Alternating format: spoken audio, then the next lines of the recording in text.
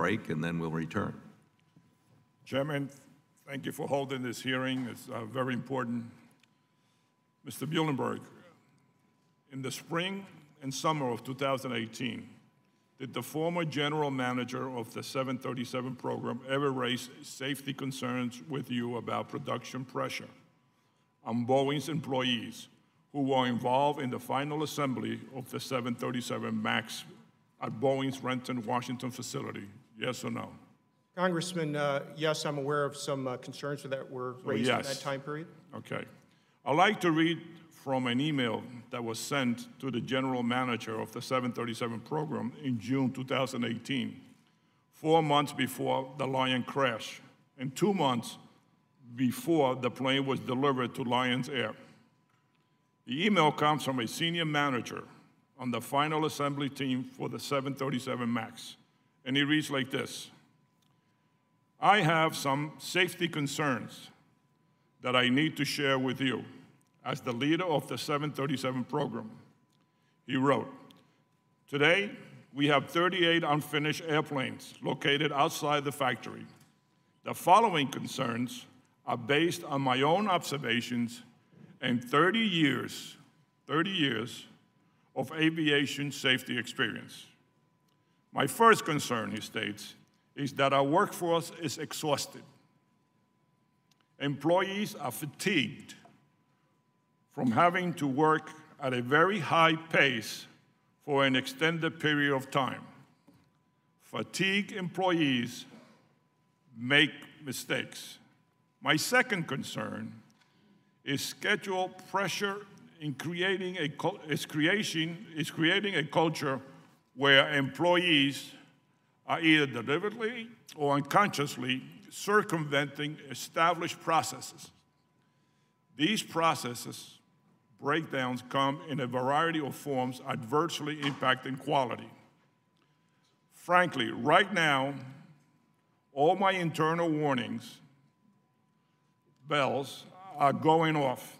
And for the first time in my life, I am sorry to say that I am hesitant about putting my family on a Boeing airplane. The employee was so concerned that he recommended shutting down the production. And he states, I don't make this recommendation lightly, he wrote. I know this would take a lot of planning, but the alternative of rushing to build is far riskier. Nothing we do is so important that it's worth hurting someone. Mr. Muhlenberg, I know this employee also wrote to you personally in December 2018 after the Lion Air crash, as he spoke with Boeing's assistant general counsel several times after that. My question is, what have you done to ensure the safety issues Boeing employees raise are properly addressed? I mean, you went through before a whole litany of what you do with employees. It seems that this one must have escaped somewhere. Yeah, Congressman, I'm familiar with that last communication that you referenced, where the employee sent, or I believe he was a previous employee, a retired employee. He's retired, yes. He went on to retire after 30 years. I recall his email, and we did have several follow-up sessions with him. I told him I appreciated the fact that he brought up those issues and concerns.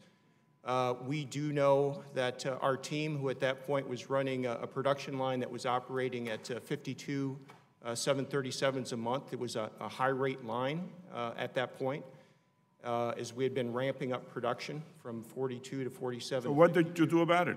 We took a number of actions on taking a look at each of the work locations within the factory, each of the production stops. We implemented some additional quality checkpoints in the process. We also just took a look at his concerns, because he was not actually in the factory at that point, but he raised some good concerns. So we went back and took a look at his concerns, and in some cases we identified areas where we thought his issues had already been addressed, and we provided that information back to him. But this is part of our continuous process in our factories. It's very, very important that we set up a culture where, again, safety is first in the factories, and that comes with quality, as you well pointed out. And safe work is also work that's done in position, and that's one of the big focus areas for us. What happens in high-rate factories like ours, if in the production factory, if you have work that gets behind and it gets out of position, that's when injuries can happen. So our objective is to make sure work can happen in position. That's a safer work environment, and that's an area where we've been very, very focused in our safety efforts, and we will continue to be. So we take those inputs seriously. We evaluated them, we responded, and we're continuing to take action. My time is up, and I thank you. Just one quick follow-up. Did you reduce the rate of production at that point in time, given his concerns from 52? Congressman, we're currently running the 737 line. No, at that time, I mean, at that time, did you reduce it, Sir, given the concerns he expressed?